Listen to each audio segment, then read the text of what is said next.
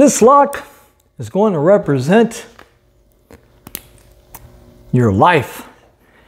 And the inside of this glass is going to represent death, and the bottom will represent salvation. Now, death can have different meanings to one's life. It depends on what a person believes. And just as death can have different meanings, so can the life one is living and the key to their life.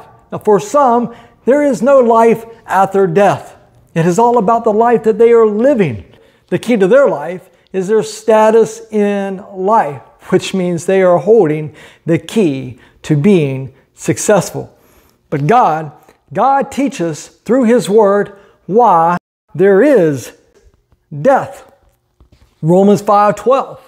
Therefore, just as sin came into the world through one man, and death through sin, and so death spread to all men because all sin.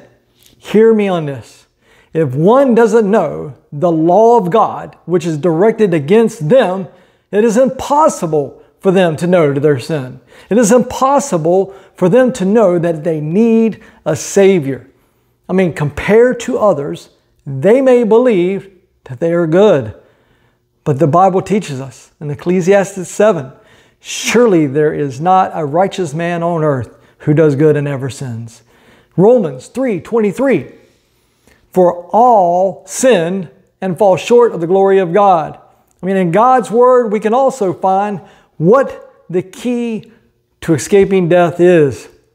Know that we cannot escape on our own. Righteousness comes from Jesus. Philippians 3:9.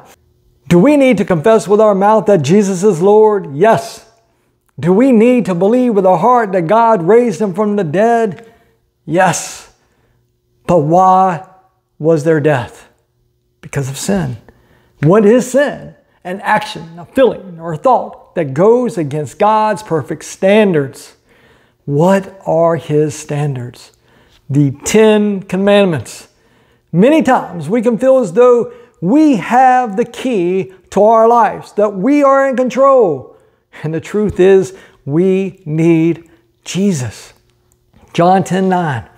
I am the door. If anyone enters by me, he will be saved and will go in and out and find pasture. Jesus is the door to salvation. The law is the God-given key to unlock the door of salvation. Psalm 19:7. The law of the Lord is perfect, reviving the soul. Now, the law doesn't justify us. It leaves us guilty, teaching us that we don't have the key on our own, bringing us to Jesus Christ, that we would be justified through faith in His blood to receive salvation. On our own, we cannot defeat death. We don't have the key to salvation.